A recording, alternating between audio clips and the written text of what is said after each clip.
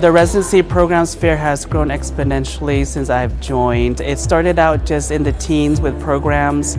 Now last year we had about 20 programs, this year 28 different programs all across California, mainly in the Central Valley, but we'll continue to expand and innovate with our partners in the GME realm.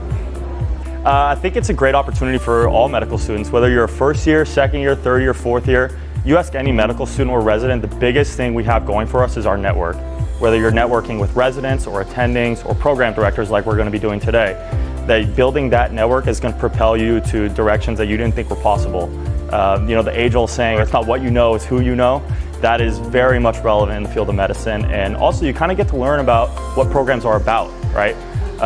What their resident lifestyles are like, what they look for in applicants, and what kind of different specialties they have, other residency programs as well. So I think that's really cool, and it's a very important aspect for us medical students applying to residencies. We look at all that very holistically when we submit our ERAS applications going forward. So I recently applied to residency programs here in the Valley, and I was really thankful to Dr. Chung and Dr. Briga for, having so many people come here, and I got to network with local residency here. Potentially I would want to stay here, so it was a great experience coming here and talking to everyone from the Valley and seeing how they have the same mission as I have to serve the people of the Central Valley. I've applied to at least a handful of the programs that are here today, and I wanted to at least have them see my face. I know some of the places I've been to and some of the places I was supposed to go to and I couldn't make it. And I wanted those places especially to be able to see my face and get to know me, so I can hopefully, have a good impression and interview with them and just set the right tone. I got chills when I saw our alumni walking in, and a lot of them are doing fantastic. Hearing from program directors specifically, I'm on texting basis with them, and getting to see them come back and mentor our upcoming students is just really heartwarming.